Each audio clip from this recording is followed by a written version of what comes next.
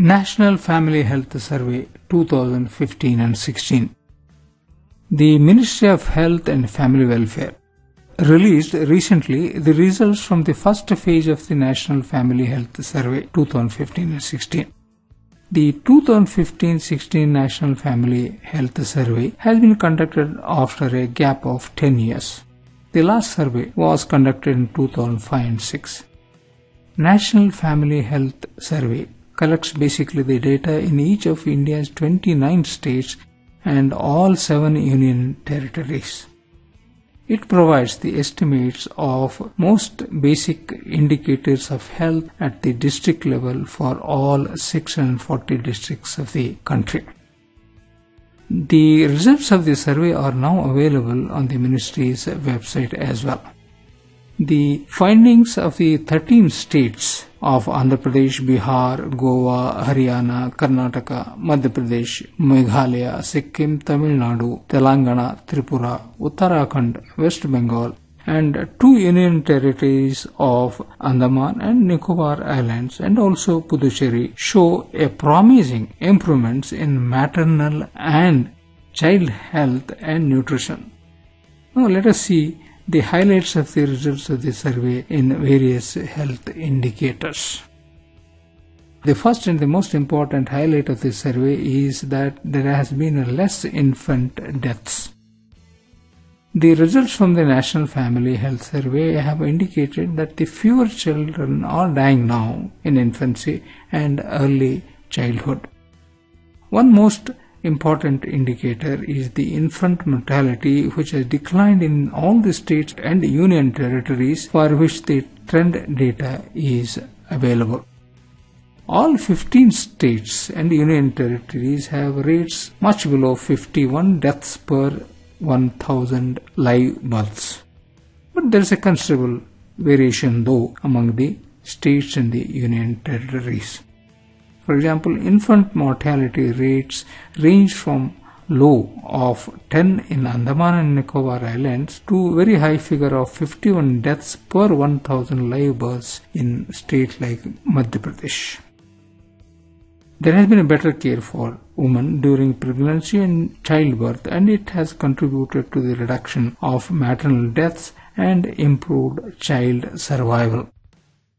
Almost all mothers have received antenatal care for their most recent pregnancy, and there is an increasing number of women who are receiving the recommended 4 or more visits by the service providers, that is doctors and nurses.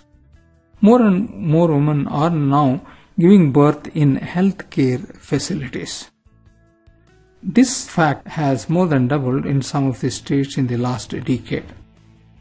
More than 9 in 10 births took place in healthcare facilities in Andaman, Nicobar Islands, Andhra Pradesh, Goa, Karnataka, Puducherry, Sikkim, Tamil Nadu and Telangana, which provided a safer environment for mothers and newborns.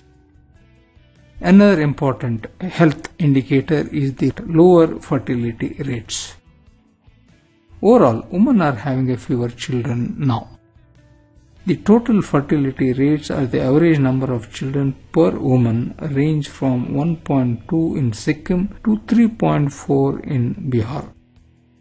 All states except Bihar, Madhya Pradesh and Meghalaya have either achieved or maintained replacement levels of fertility.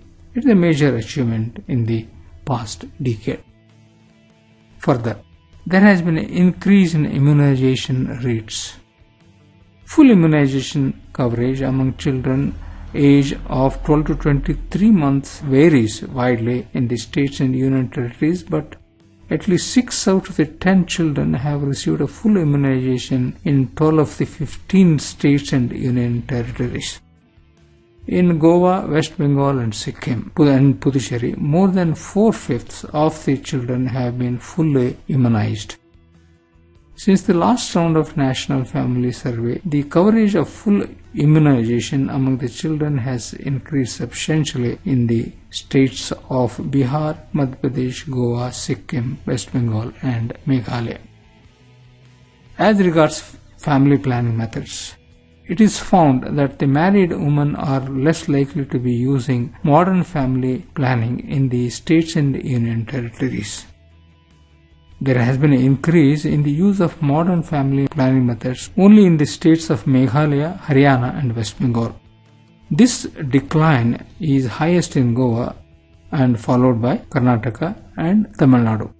Despite this decline in family planning adoption methods, about half or more married women are using a modern family planning in 8 of the 15 states in the Union territories. About the improved nutrition conditions. Poor nutrition is less common now as compared to the reported figures in the last round of National Family Health Survey. Now, much fewer children under 5 years of age are now found to be stunted as compared to the last survey. It shows the intake of improved nutrition. It is found that in Bihar and Madhya Pradesh and Meghalaya, more than 40% of children are stunted. Wasting is still very high by international standards in all the states and the union territories. Anemia has also declined but still remains a widespread, and more than half the children are supposed to be anemic in 10 of the 15 states and union territories. Similarly, more than half of the women are anemic in 11 states and union territories. But overnutrition, however, continues to be a health issue for adults. At least 3 in 10 women are reported to be overweight or obese in Andaman and Nicobar Islands, Andhra Pradesh and Goa, Puducherry and Tamil Nadu. Improved water and sanitation facility is an important issue. Indian families are now more inclined to use the improved water and sanitation facilities.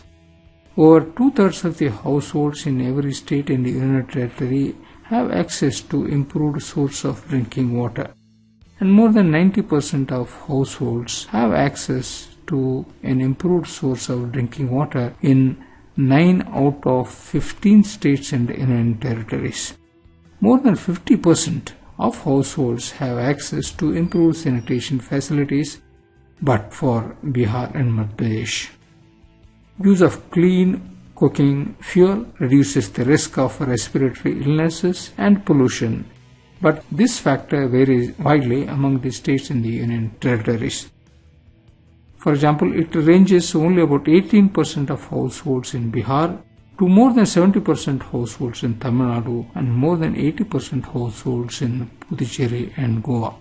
These states have much better cooking fuel facilities in their households. Now, somewhat connected with the activities of the Health Ministry is the proposal that is being made to establish 2 national centers for aging. The Government of India has approved establishment of 2 national centers of aging, one each at All India Institute of Medical Sciences, New Delhi, and another at Madras Medical College, Chennai. That will be done during the 12th 5-year plan period. Both the national centers of aging are expected to be centers of excellence in the field of geriatric care in the country. The functions of the national centers will be healthcare delivery, training of health professionals, and research activities along with 200 bedded inpatient services.